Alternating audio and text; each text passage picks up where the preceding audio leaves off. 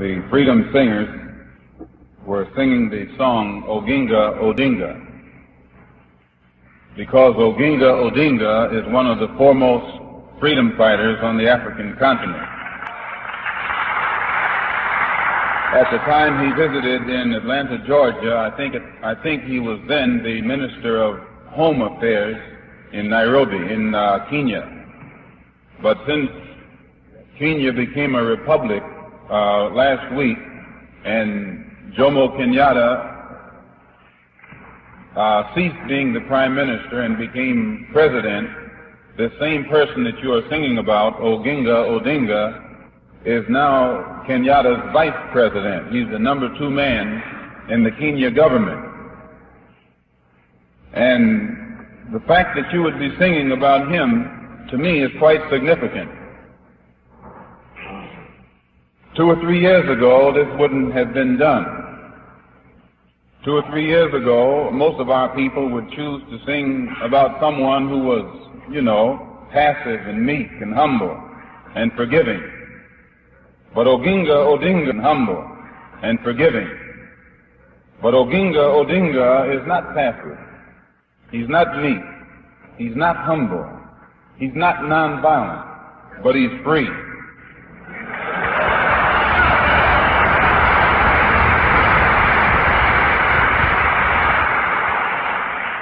Oginga Odinga is Vice President under Jomo Kenyatta, and Jomo Kenyatta was considered to be the organizer of the Mau Mau. And I think you mentioned the Mau Mau in that song. And if you analyze closely those words, I think you'll have the key to how to straighten the situation out in Mississippi. Yes, sir.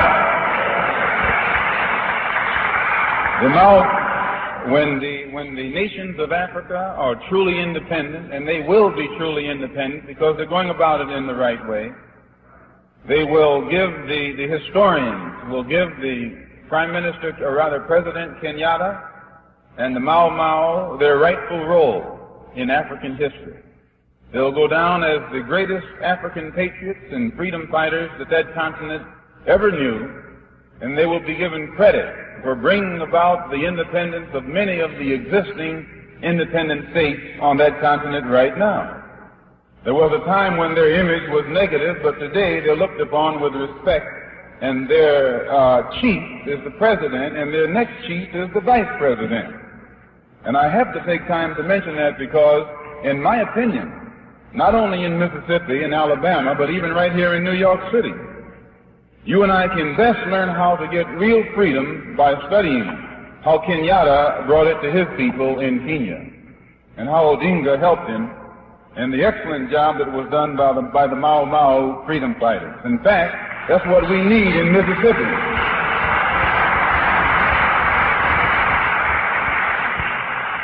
In Mississippi, we need a Mau Mau. In Alabama, we need a Mau Mau. In Georgia, we need a Mau Mau. Right here in Harlem and New York City, we need a Mau Mau.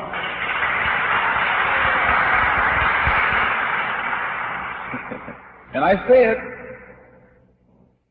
with no anger, but I say it with very careful forethought. The language that you and I have been speaking to this man with in the past hasn't reached him. And you can never really get your point across to a person until you learn how to communicate with him. If he speaks French, you can't speak German. You have to know what language he speaks and then speak to him in that language. And when I listen to Mrs. Hamer, a black woman, could be my mother, my sister, my daughter, describe what they had done to her in Mississippi, I ask myself, how in the world can we ever expect to be respected as men when we know that we will allow something like that to be done to our women and we do nothing about it?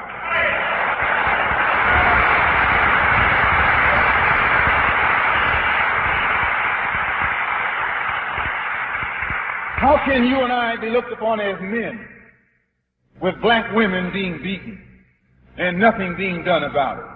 Black children and black babies being beaten and nothing being done about it. No, we don't deserve to be recognized and respected as men as long as our women can be brutalized in the manner as that this woman described and nothing be done about it, but we sit around singing, "We shall overcome."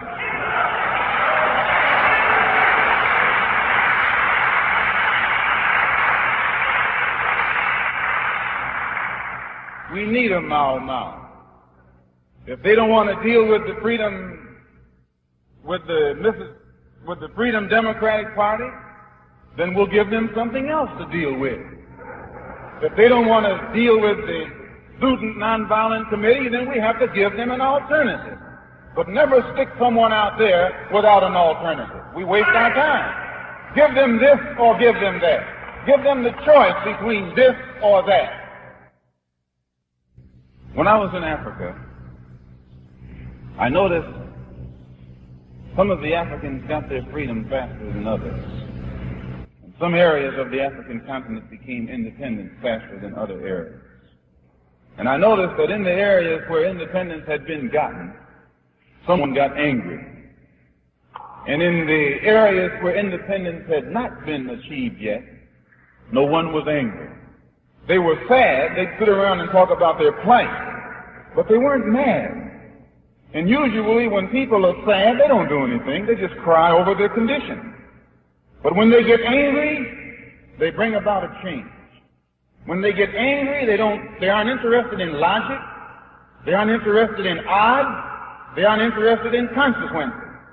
When they get angry, they realize that the condition that they're in, that they're suffering, is unjust, immoral, illegal, and that anything that they do to correct it or eliminate it, they're justified. And when you and I develop that type of anger and speak in that voice, then we'll get some kind of respect and recognition and some changes from these people who have been promising us falsely already for far too long. So you have to speak their language. The language that they were speaking to Mrs. Hamer was the language of brutality. Beasts they were, leading her. The two Negroes, they weren't at fault. They were just puppets. You don't blame the puppet, you blame the puppeteer. They were just carrying out someone else's orders. They were in someone else, under someone else's jurisdiction. They weren't at fault. In a way they were, but I still won't blame them. I put the blame on that man who gave the order. And when you and I begin to look at him and see the language he speaks, the language of a brute, the language of someone who has no sense of morality, who absolutely ignores law, you and I then learn how to speak his language and we can communicate. But we will never communicate talking one language and he's talking another language. He's talking the language of violence and you and I running around with this little chicken pecking type of language and think that he's going to understand.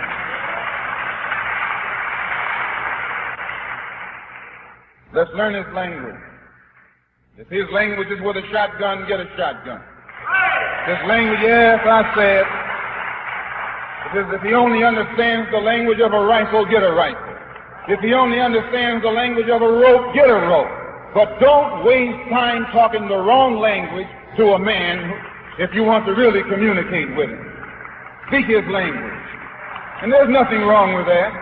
If something was wrong with that language, the federal government would have stopped the cracker from speaking it to you and me.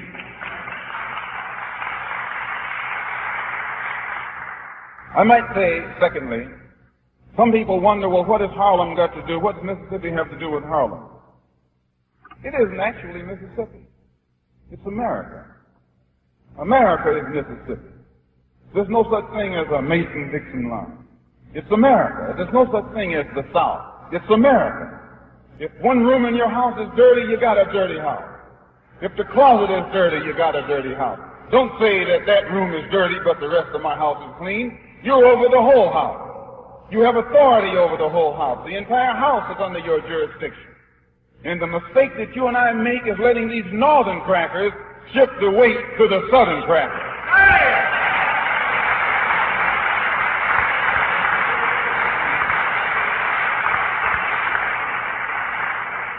The senator from Mississippi, one senator from Mississippi is over the House Judiciary Committee. He's in Washington, D.C., as Mrs. Hamer has pointed out, illegally. Every senator from a state where our people are deprived of the right to vote, they're in Washington, D.C. illegally. This country is a country whose governmental system is run by committees, House committees and Senate committees. The committee chairman occupies that position by dint of his seniority. Eastland is over the Judiciary Committee because he has more seniority than any other senator after the same post or on that committee. He's the chairman. Fulbright, another cracker from Arkansas, is over the Foreign Relations Committee.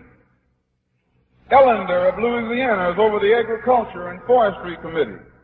Russell of Georgia is over the Armed Services Committee. And it goes right on down the line. Out of 16 committees, 10 of them are in the hands of Southern racists. Out of 20 congressional committees, 13 are in the hands, or at least before the recent elections, in the hands of Southern racists. Out of 36 committees that govern the foreign and domestic direction of this country, 23 are in the hands of Southern racists. And the reason they're in the hands of Southern racists is because the areas from which they come, the black man is deprived of his right to vote. If we had the ballot in that area, those racists would not be in Washington, D.C. There'd be some black faces there. There'd be some brown and some yellow and some red faces there. There'd be some faces other than those cracker faces that are there right now. So what happens in Mississippi in the South has a direct bearing on what happens to you and me here in Harlem. And likewise, out of the Democratic Party, which black people supported, recently, I think something like 97%, all of these crackers, and that's what they are, crackers, they belong to the Democratic Party. That's the party they belong to. Same one you belong to. Same one you support. Same one you say is going to get you this and get you that. Why, the base of the Democratic Party is in the South. It's the foundation of its authority is in the South. The head of the Democratic Party is sitting in the White House. He could have gotten Mrs. Hamer in Atlantic City. He could have opened up his mouth and had her seated. Hubert Humphrey could have opened his mouth and had her seated. Wagner, the mayor right here, could have opened up his mouth and used his weight and had her seated. Don't be talking about some crackers down in Mississippi and Alabama, in Georgia. All of them are playing the same game. Lyndon B. Johnson is the head of the cracker party.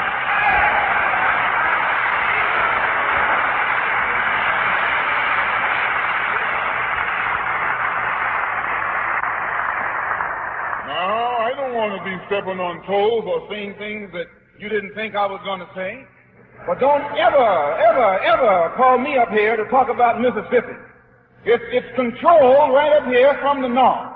Mississippi is controlled from the north. Alabama is controlled from the north. These northern crackers are in cahoots with the southern crackers. Only these northern crackers smile in your face and show you their teeth. And they stick the knife in your back when you turn around.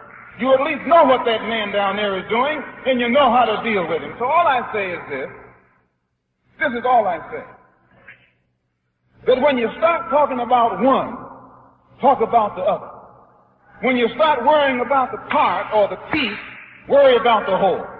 And if this piece is no good, the entire pie is no good, because it all comes out of the same plate and it's made up out of the same ingredients. Wagner is a Democrat. He belongs to the same party as Eastman. Johnson is a Democrat. He belongs to the same party as Eastman. Now, Wagner was in Atlantic City.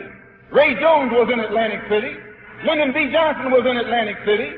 Hubert Humphrey was in Atlantic City. The crackers that you voted for were in Atlantic City. What did they do for you when you wanted to sit down? They were quiet. They were silent. They said, don't rock the boat. You might get Goldwater elected.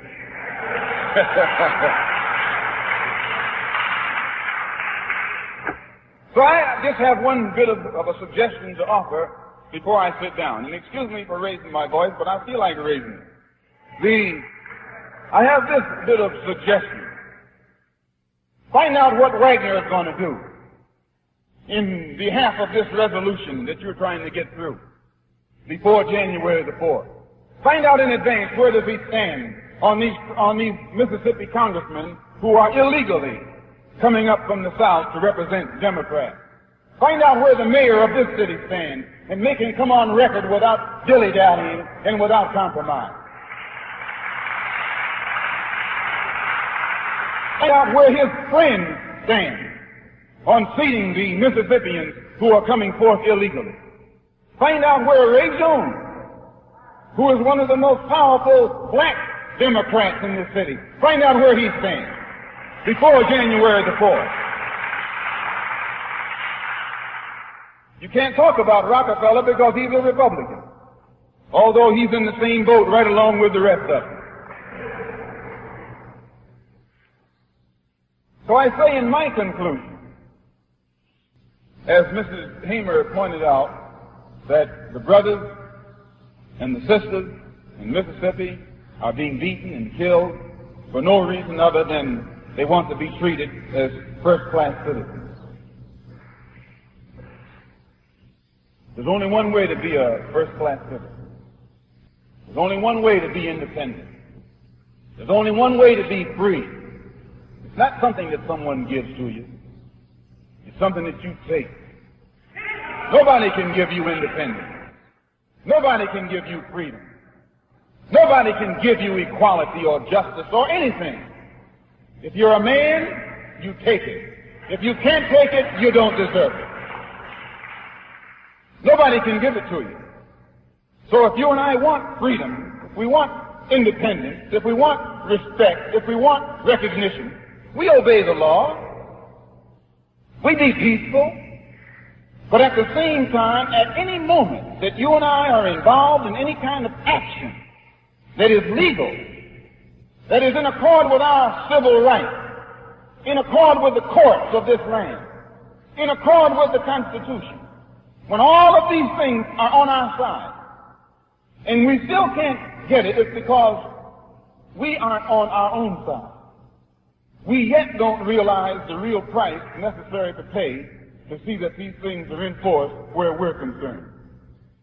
And until we realize this, they won't be enforced where we're concerned. We have to let the people in Mississippi, as well as Mississippi, New York, and elsewhere know that freedom comes to us either by ballot or by bullets. That's the only way freedom is gotten.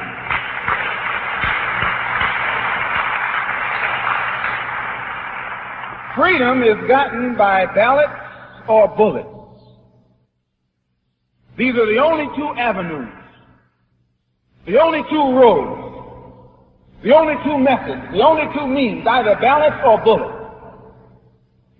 And when you know that, yes, when you know it, then you are careful how you use the word freedom. As long as we're going to sing up on, as long as you think we're going to sing up on some, you come in and sing. I watch it. Those of you who are singing, are you also willing to do some swinging with some of these?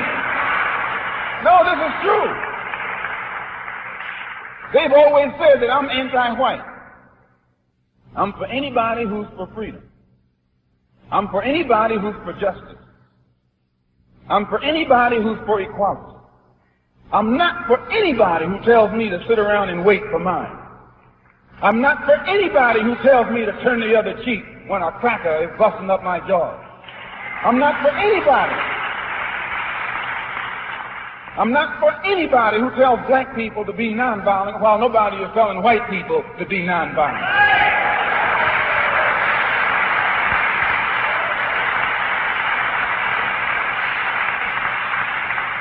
So I just say in my conclusion, I know I'm in the church and I probably shouldn't be talking like this, but Jesus himself, he was ready to turn the synagogue inside out and upside down when things weren't going right. In fact, in the book of Revelation, they got Jesus sitting on a horse with a sword in his hand, getting ready to go into action. But they don't tell you or me about that Jesus. They only tell you and me about that peaceful Jesus. They never let you get down to the end of the book. They keep you up there where everything is, non-violent. No, go read the whole book. And when you get in Revelation, you'll find that even Jesus' patience ran out. And when his patience ran out, he got the whole situation straightened out. He picked up the sword.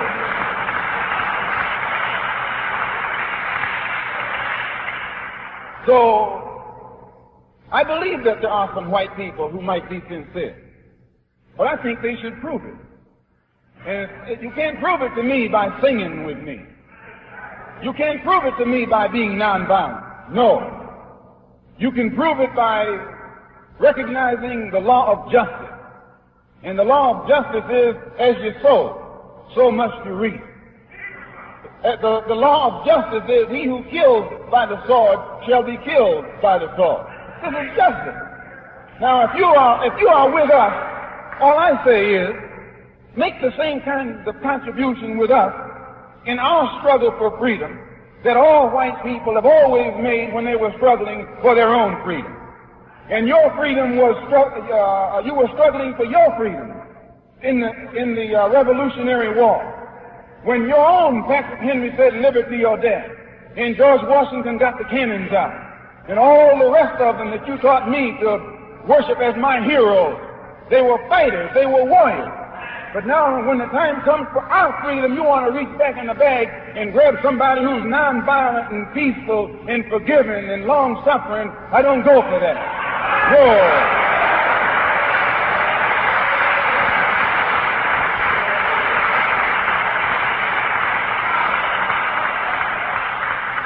I say that a black man's freedom is as valuable as a white man's freedom.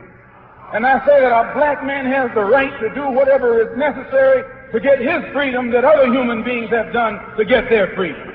Just a moment.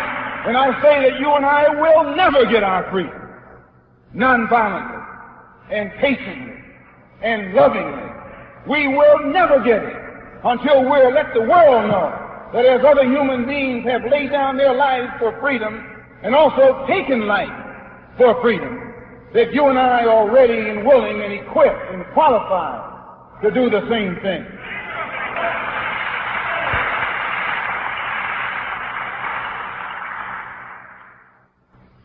It's a shame that Mrs. Hamer came out here this afternoon where there are so few people. It's a shame.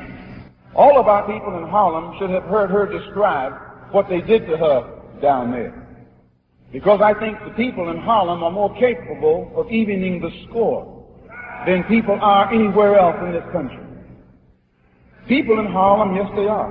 And they need to hear her story. They need to know more about firsthand what's happening down there, especially to our women. And then they need some lessons in tactics and strategy on how to get even. And I, for one, will make the first contribution to any fund that's raised for the purpose of evening the score. I, for one, will make the first contribution. Whenever someone commits murder, what do? You put a reward, wanted, dead or alive, for the murderer. Yes, learn how to do it. For we've had 3 people murdered. No reward has been put on the head of the murderer, and don't put it on just a reward, dead or alive. Dead or alive. And let that clan know that we can do it tit for tat. Tit for tat. What's good for the goose is good for the gander. If you all don't want to do it, we'll do it. We'll do it. We have brothers who are equipped and who are qualified and who are willing to as Jesus said, little children, go thee where I send thee. We have brothers who can do that, and who will do that, and who are ready to do that. And I say that if the government of the United States cannot bring to justice people who murder Negroes, or people who murder those who are at the forefront, fighting in behalf of Negroes, then it's time for you and me to retire quietly to our closet and devise means and methods of seeing that justice is executed against murderers where justice has not been forthcoming in the past. I say in my conclusion that if you and I, here in Harlem, who form the habit oftentimes of fighting each other, who sneak around trying to wait for an opportunity to throw some acid or some lies on each other, or sprinkle dust at each other's doorstep. If you and I were really and truly for the freedom of our people, all of the energy that we waste thinking of how to do harm for each other, since you have that engine, know how to do it, let me know. I'll give you some money and show you where to go, and show you who to do it to.